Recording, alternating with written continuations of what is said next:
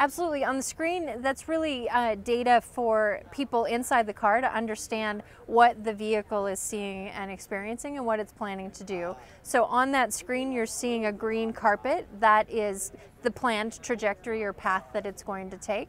And then you see different color boxes, and that's really the identification of different things in the environment. So you'll see purple boxes, those are other cars. Sometimes there's a little parked symbol that is indicating that we know that that vehicle is parked.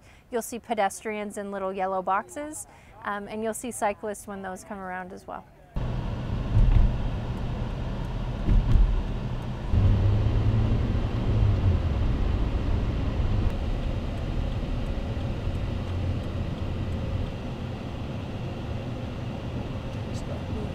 Yeah, I mean, the ultimate goal for us really is to make the roads safer. And so a self-driving car is never drunk, it's never distracted.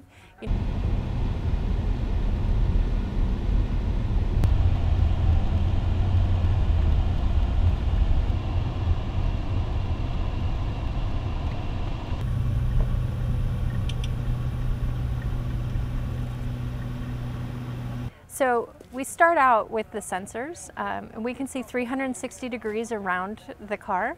The average human can see about 120 degrees. So we've got full understanding of our surroundings. We can also see up to 2 football fields away, which is significantly better vision than what you or I probably have. Making engineering seem really cool.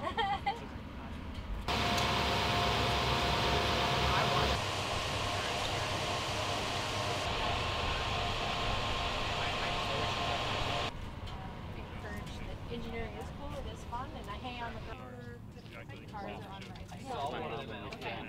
From Mountain View area? Nice, I'm from Millbrook. Oh yeah.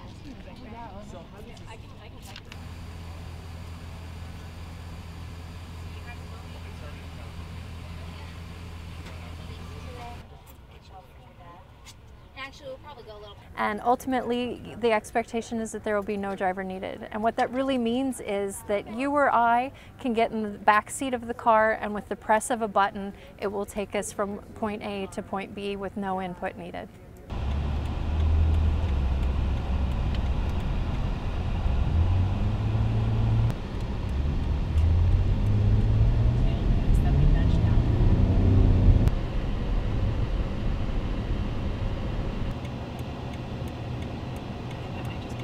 So there's a lot of energy and buzz around autonomous vehicles, but we're still a little ways out before we'll even see limited real-world application of the technology.